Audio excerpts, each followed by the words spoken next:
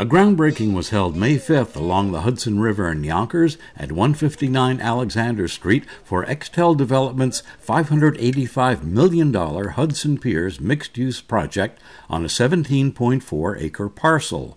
The project, which will be developed in 3 phases over a 6-year period, is expected to create 200 permanent jobs and 450 to 500 construction jobs. The Business Journal learned that the first building may open late next year. The development will provide approximately 870,000 rentable square feet of residential space, or more than 1,100 apartments across 6 buildings, each 7 stories, with more than 37,000 rentable square feet of ground floor retail space. In addition, there will be green space and a new riverfront esplanade. Yonkers Mayor Mike Spano was among the speakers. Hudson Piers will be one of the most transformative developments that this city has seen. And it's also part of the nearly $5 billion investments that we have seen, private dollars that have been invested in our city over the past couple of years. It's a crowning jewel of this unprecedented development along our seashore. We have a 4.5-mile seashore here, and take a look at it. People want to be here. They want to live here. They want to raise their children here. They want to be a part of all the great things that are happening.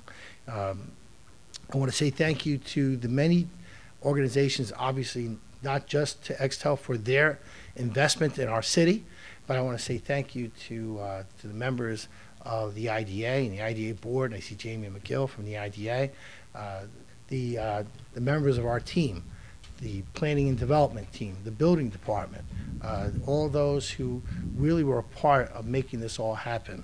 And our investments are working, and we're seeing the fruits of our labor. It's happening in Yonkers. We continue to be that city. We are that city that people are interested in and interested and want to be a part of all the great things that are happening. So.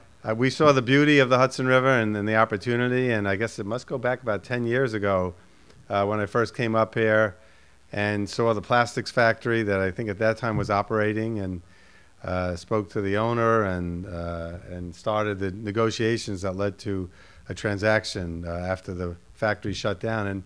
And to see the transformation that's happened here over those years, the buildup that's gone along the waterfront, the people that have moved in, the jobs that have been created, has really been exciting and amazing. And it's been a long process. We do have a vision here for completing the rest of the buildings that are here. It's going to create dozens of jobs, long-term, well-paying jobs, besides all the construction jobs. But these will be good jobs in the buildings and in the retail. And we're certainly going to give priority to local people first in terms of providing those jobs. So I think this is going to be great amenities for the city, but as well it will create good jobs, and some affordable housing as well. So overall, a really beautiful project all in.